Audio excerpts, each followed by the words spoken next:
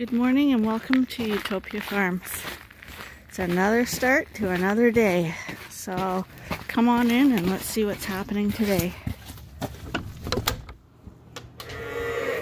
Okay, so we're in the coverall with the new lambs.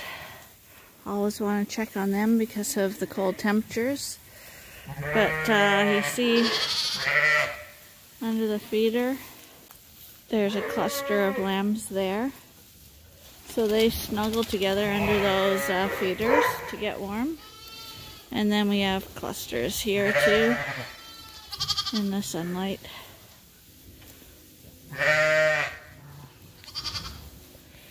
And that ram there is number 9.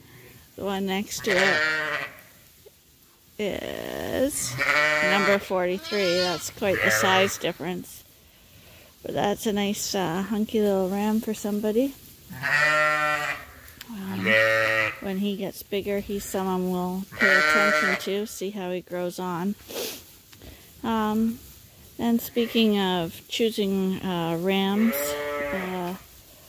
on Facebook there was a little dispute about someone saying that I should castrate my large rams because they'll create difficult lambing for the ewes, and I would like to disagree with that. I think we've said many times that you should put appropriate rams on your ewes. So we like to have the rams a little bit bigger than the ewes, but not towering over them so that they are going to destroy them during lambing. We want them to be as similar as possible. That's why I always ask people when they come in to buy a ram what size their sheep are, what breed they are, because I want it to work out well for them. That being said, when we select our rams, we're going to pick for the fast growers, the widest and the longest, because that's what a ram is for. It's to create meat on your sheep. Also, as replacements, those ewes that can lamb from the nice rams like that will produce much better quality replacement ewes for you, because they will be higher capacity, which makes lambing easier. So you need those wide, long ewes, and to get that you need a good ram. I'm certainly not advocating putting a monster on a little sheep. That's ridiculous. But an appropriate size large ram will improve your flock, and I would never castrate a ram because it was big. Just is counterintuitive to me. But that's my opinion, and other people have their opinions. They want smaller sheep, so get a smaller ram. And you've seen our sheep. We do have a variety here, so that I can mix and match rams with people's views and what their goals are. It's extremely important because everyone is looking for different things. So we keep smaller ones, medium ones, and we keep a few big ones. We don't keep a lot of big ones because that's not our goal either. And by big, I mean height. We will take as big as we can get for length and width, however. And see, all these little lambs, these are the Dorset lambs. And they're all snuggling here because there's a little bit of sunlight coming in, not a lot, but they seem quite cozy. Nobody seems stressed out. Sheep, it's amazing how well they do in the cold. As long as they're out of the wind and wet conditions, and they can snuggle up either with each other or with the straw. And I like to have them with a little wool coat. Some sheep have less wool when they're born, and those ones do the poorest. If they've got a nice little woolly coat on them as soon as they're born, those ones seem to do much better. We have one in the barn that we put a little jacket on today because it's basically a naked lamb. It has so little wool. So until he grows his wool in a little longer, we're just going to leave a jacket on him. But these guys are all great. And a bedding pack is important when you're out in the cold too, because they can snuggle in the bedding pack. Oh, you're so little. And I do find the littler sheep too, they have less body mass, less to keep them warm. Like this is a much better sheep here than that little guy we passed. I don't care if he's a single, a twin, or a triplet. Better is better. And over here we just put some bedding down, some old hay.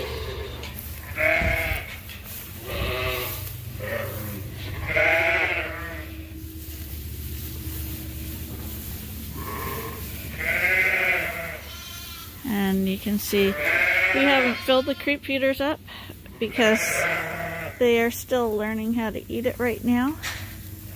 But as they start cleaning it up, we'll be adding more and more creep feed to them.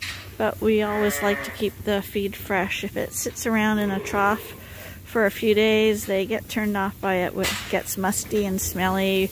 Rats go in it, mice go in it, birds go in it, making it dirty, and the sheep know that. So they're not going to eat that. But nothing better than straw day for the lambs. The ewes like it too, but the lambs just totally love it. So this Suffolk pen is full. And we've started another Suffolk pen. And when you got this many ewes and lambs around, even though our ewes are quiet, hi sweetheart, they're still skittish because they're in with their lambs and they're getting used to the whole group situation. So you want to walk extremely quietly among these sheep so that nobody spooks and run over a lamb. We do have a lamb in here who does have a dislocated hip. And she got run over, and it happens all the time. It's pretty well the only issue we have with lambs is getting run over. And that's another reason we only put a maximum of 30 ewes in one of these group pens, because any more and it's too much, and the chance for accidents is too high. And we've tried numbers, like we've tried filling the whole half up. We've tried 50 in a pen, and 30 seems to be the magic number for us because of our barn size and our feeders and everything. Seems to be the way that works well for us. Happy lammies! Happy lammies!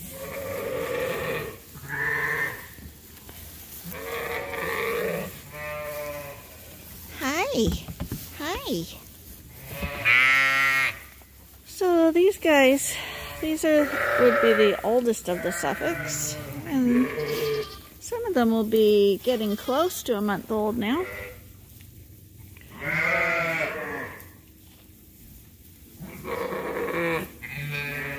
Oh, there's my number 2 guy. That blocky little lad. And you see, that ram is not going to be a tall ram. He's going to be what we call the Canadian Suffolk. Nice height. Got some leg on him, but he's not soaring over everybody else. But he's stocky, and he's long-bodied. And over in that pen there, right next door, that's the next group of Suffolks that's starting up. And I think we're probably gonna bring another bunch over today. Hi guys. Hi. Hi.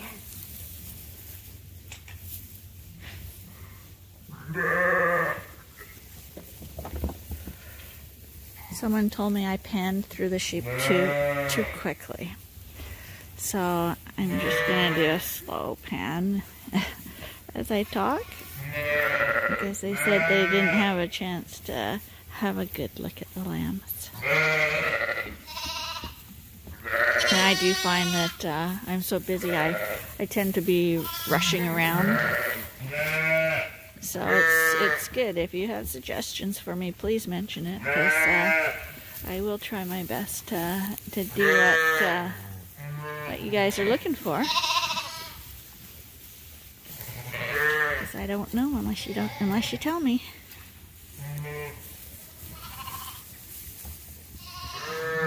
So here's an example of our yearling rams.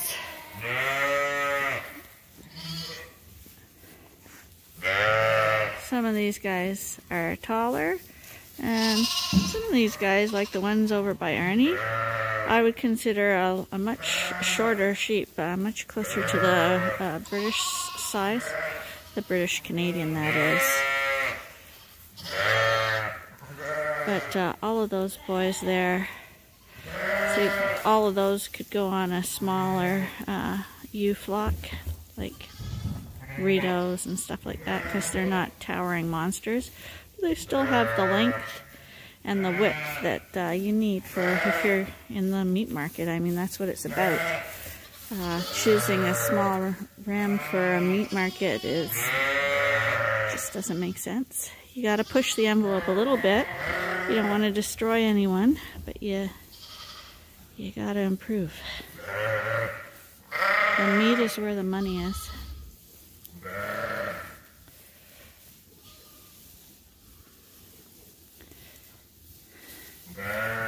I was just showing that some of those guys aren't so tall, that we sell all types of rams. Arnie, now he's scared.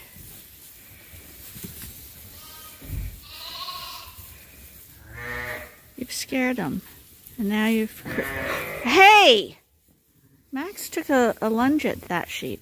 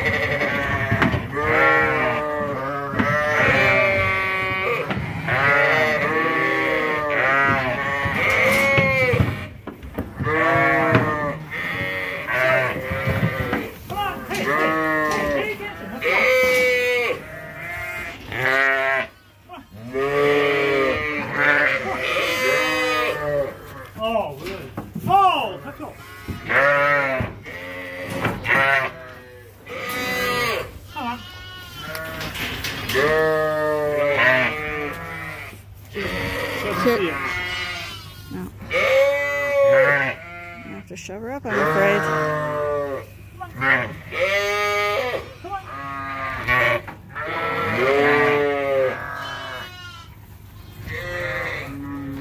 Oh, really? You missed it.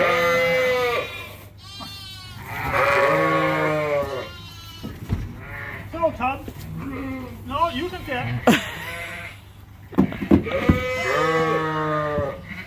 Occasionally you get the one that doesn't want to go up. She's a first timer. We'll give her that credit. Yeah, first we had to move the rams out of the way because we got Dorsets going to the back. And Arnie's backing it up. We got a mixture of Dorset and Suffolk lambs in this load.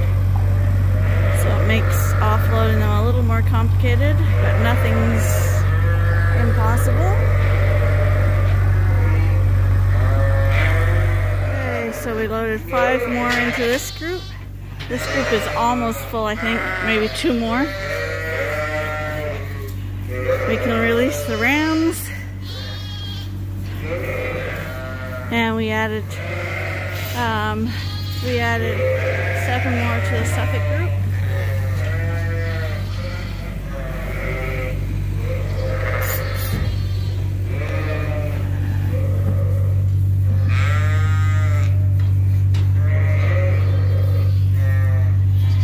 It's only -7 today, which is better than it was. And see how they like the big pens? That new lamb back there is just pretty excited about the whole thing. And we gotta go quickly back because there's a ewe having a lamb right now. I got another smart one here. You're frisky. Are you frisky? Are you smart?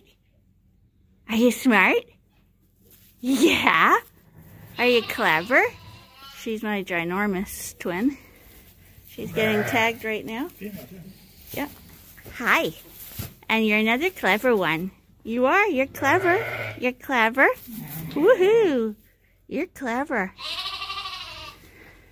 You're going to get a tagging today. Freedom. How to lure a sheep.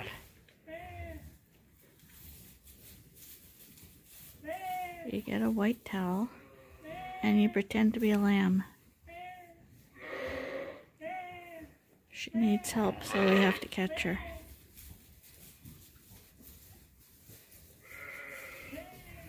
She's got a terrible udder, so she's going to be a cull sheep.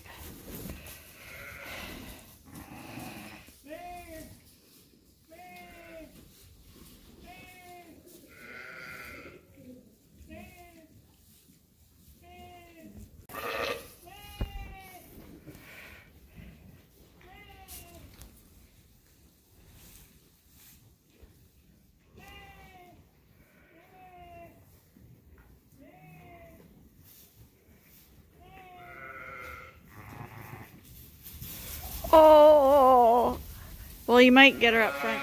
Okay, so we just got that ewe in a jug. We're gonna second guess culling her because even though her udder is fairly large, she's a real easy milker and has tons of milk on both sides.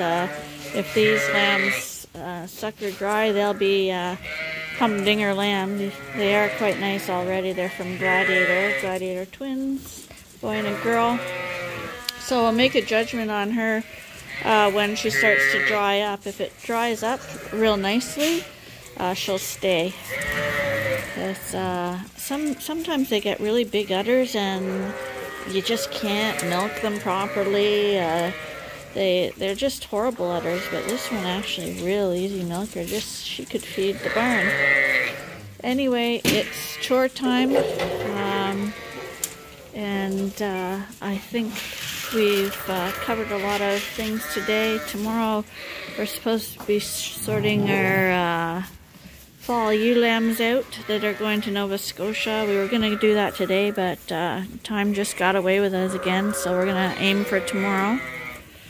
So Arnie's gonna do these chores and I'm gonna make dinner and everybody's good in the barn and we're gonna say bye for now and hope you join us again tomorrow for the next episode at Ewetopia Farms. Bye for now.